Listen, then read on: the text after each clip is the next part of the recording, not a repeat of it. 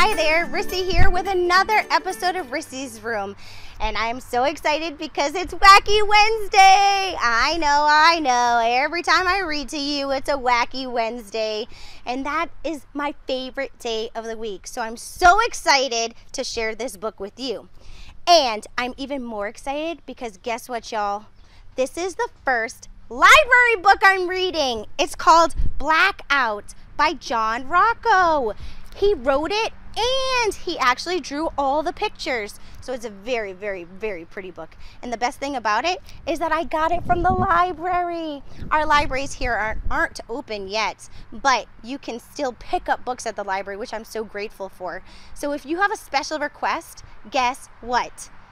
I think now I can read exactly the book that you want, as long as you let me know well in advance, because I can then go to the library and borrow it. How about that? That's pretty cool. All right, so today's book, Blackout by John Rocco, is actually going out to one of my bestest friends in the whole wide world, Jessica. Hi, Jessica. And it's going out to Jessica because soon she's going to be bringing a new little reader into the world. And I wanted to dedicate this book to her because it's a summertime book, and specifically a summertime book that happens in a city.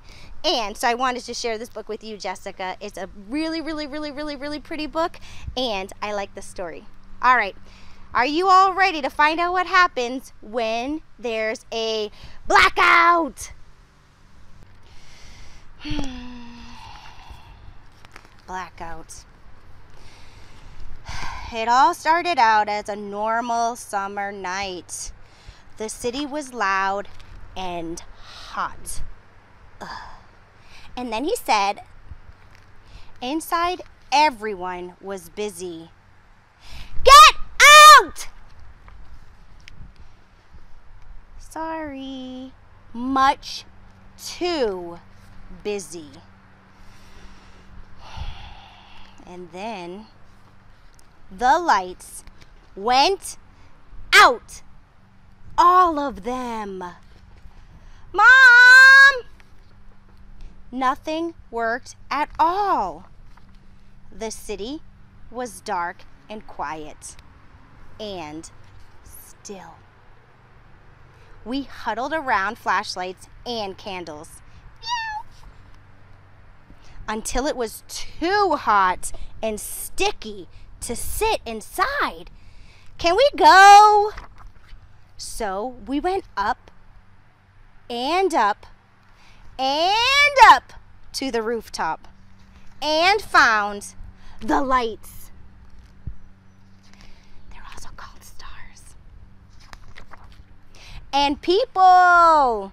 It was a block party in the sky. We waved to everyone, then heard other sounds below. So we went down and down and down to the street. Come on! A party was going on there too. Free! Yippee! La la la la la la la la la. And no one was busy at all. When the lights came back on, everything went back to normal.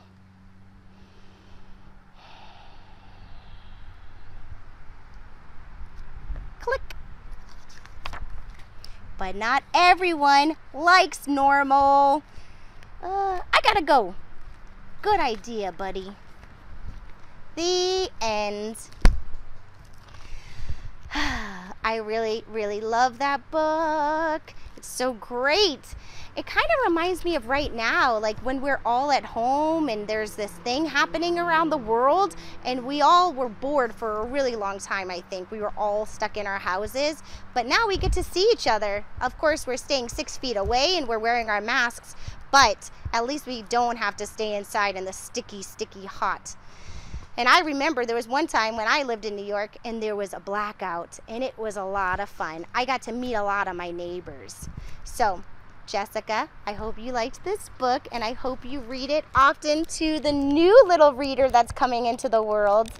And I hope everyone does something fun that is out of the ordinary. That's not normal. I hope you do something not normal this week. All right, have a wonderful, wonderful, wonderful week, and I'll see you next Wednesday.